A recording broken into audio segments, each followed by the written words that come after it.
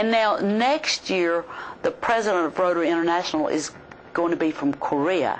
Is that right? And can you believe last year, with us being #1 in the world, Korea was right behind us, and their contributions were $2,000 less than ours. Only 2,000. Son of a gun. Yep. Someone hot on your heels. Yep. I wonder if they thought they were going to get it. I don't know. Someone came in last minute cutting that check to keep I don't that. know. How about over the last 4 years? What the other 2 years where who else overtook District 77? I can't even tell you. Sure. I can't. But the way Rotary works is the money that we give to the annual programs fund, 3 years later, half of that money comes back to the district.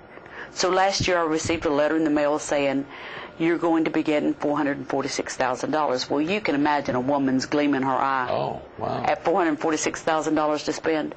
But it's specified that you have to spend it on educational and humanitarian projects. And so we selected 8 ambassadorial scholars to go abroad to study. Those scholarships are worth $26,000 each. No way, Mary. Yes. Coming out of District 7770. That's tremendous. And the University of South Carolina has sent more ambassadorial scholars out in the world than any other university in the world. Is that right? Yes. That's tremendous. We're heavy on great recognition for the Palmetto State. Right. And we sent 4 cultural scholars out this past year, and those are young people that could be in college and they really have a desire to learn to speak another language. It could be a teacher in an elementary school that wants to learn how to speak another language. If she has to teach it, and she's not real comfortable with it, she could apply for a cultural scholarship, and they go to another country and study for 3 months. Those scholarships are $12,000 each.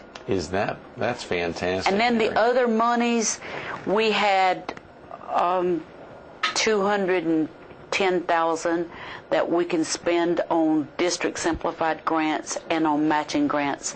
Matching grants have to be spent out of the country. District simplified can be just in our district. We have something else in our area that's real exciting. We sent a group study exchange to South Africa, and they are there as we speak. The leader of that team is from Conway, and her name is Elizabeth Smith. And she and her husband are missionaries, and they love starting schools in different countries. But her primary focus on this trip, she is the leader, and she has asked to go to all the orphanages that she can get into, so that she can look for maybe a project that we can use some matching grant money and work with the district over there. So it'll be interesting to hear her story when she comes back. Absolutely. And so you might want to think about getting her on the air. That would be really good. She'll be back the end of the year? Actually, no, she comes back next Saturday on the 6th. That's great. This Saturday. That's fantastic. Absolutely. Of course, you know, today where you're airing right in the middle of the week, we had, of course, Mike Hogan with us yesterday. We've got an attorney tomorrow, and then Tom Leith, Myrtle Beach's city manager. So many folks from all walks of life that remain active in Rotary and day in and day out making a difference. But, of course, when you think, had you, growing up, Mary, had you gotten active in Rotary? Had you thought about it because one of your parents had been? I know you couldn't get in until 88. No. Right. I never had considered it, and when I first started to work I was in Bennettsville in 1977, they pushed human resources managers to get involved in the community. Well, I was involved in the community, but I couldn't go to Rotary, but my boss could. And so I lived with that from 77 until 88. And I had been working on the United Way campaign in Florence, and one of the guys invited me to Rotary.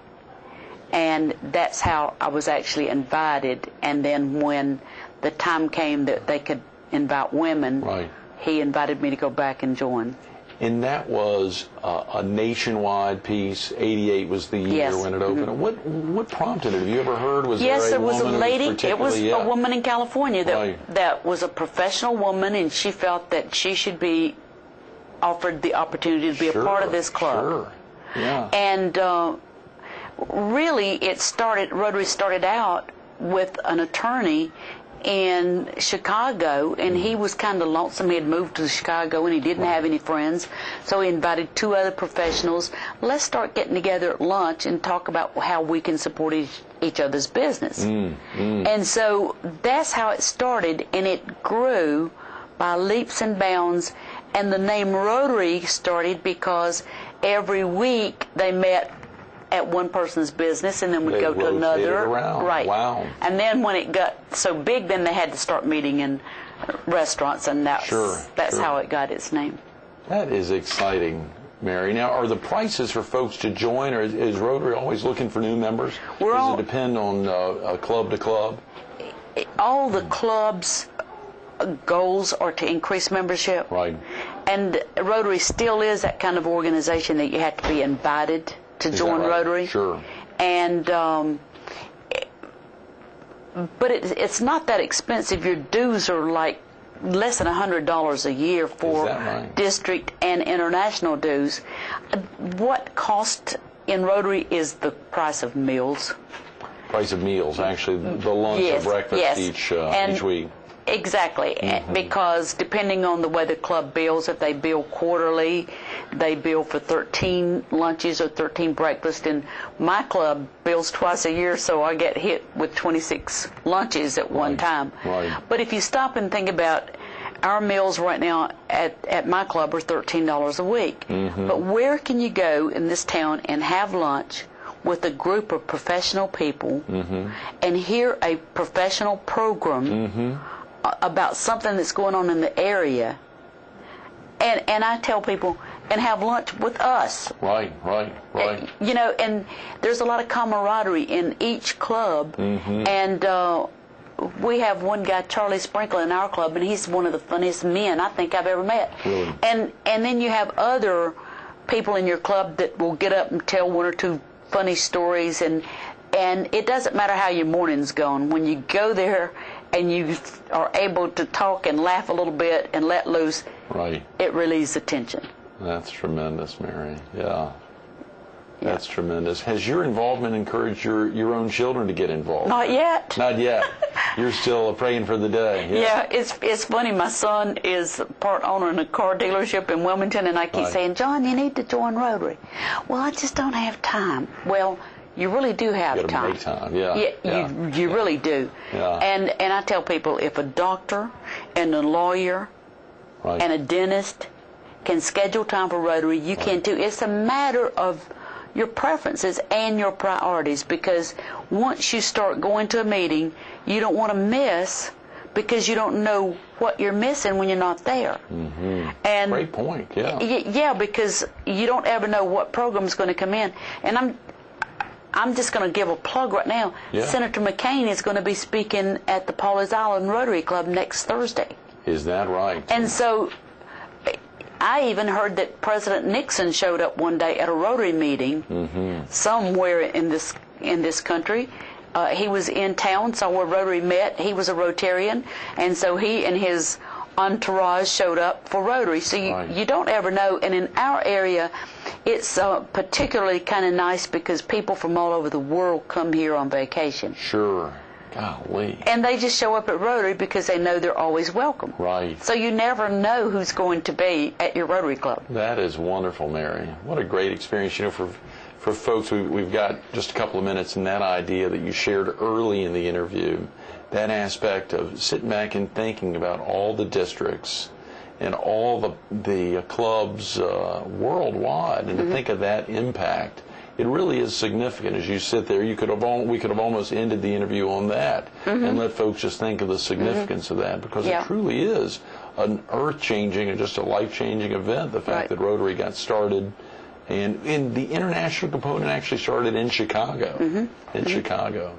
And it's like I tell people in the clubs, when you donate your money to the foundation, and we support programs all over the world, you don't know whose life you've touched, and you don't know whose life you've saved by giving a child a clean glass of water, by helping a woman that has been downtrodden all her life and never had a chance to learn to read nor to write, in order to make a living for her family.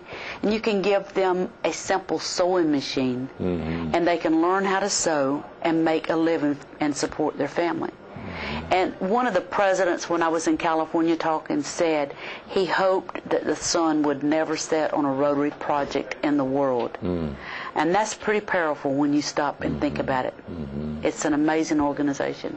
Did you ever think you'd get as much out of Rotary as you've gotten in the last 20 years? No, I really didn't. Right. And every day of my life, I learned something new about Rotary, and I have a new experience with Rotary. And I'm just humbled and honored at the same time to be a part of it. Oh, yeah. Yeah, you've brought some of those kids into your own home, I believe. Yes, I have. The international experiences there. Anything that really stands out? Well, the first person that I had in my home from another country was a female allergist from Egypt, from Cairo. And it was very interesting when she and I started talking about our similarities and yet our differences, because she's Muslim, and she actually showed me how she prayed and how they have to cover their body except for their face. It's the only thing that can show during prayer. And then you talk about your cultures and how different they are. And she had never spent the night in anyone's home. They can't. As a girl in Egypt, they cannot stay in anyone's home. So my house was the first house she had ever spent the night in, other than her family. That's amazing. And so I think when you get these people into your homes and you start talking to them and you realize that we are similar, very similar, we still are in touch with each other today. And that's been a long time ago that I had her in my home. But yeah, that does stand out.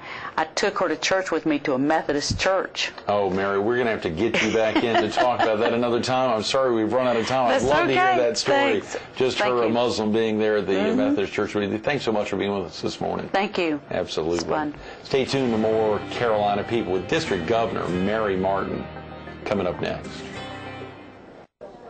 Won't that be a special day? Won't that be a special day when someone's asked the question, why did you get into Rotary? The response there is, I'm just following in my mom's footsteps. I'm following in my mom's footsteps. We think about Mary Martin here, a District 7770 encompassing 25 eastern counties of South Carolina, 78 clubs, 5,000 Rotarians. Day in, day out, just think if District 7770 wasn't around, the amount of impact they have in these 25 eastern counties. But that real exciting aspect, even that second question, why did you decide to go ahead and position yourself for district governor? Well, I was following in my mom's footsteps. What a tremendous opportunity. Mary Martin and so many other Rotarians making a difference every day.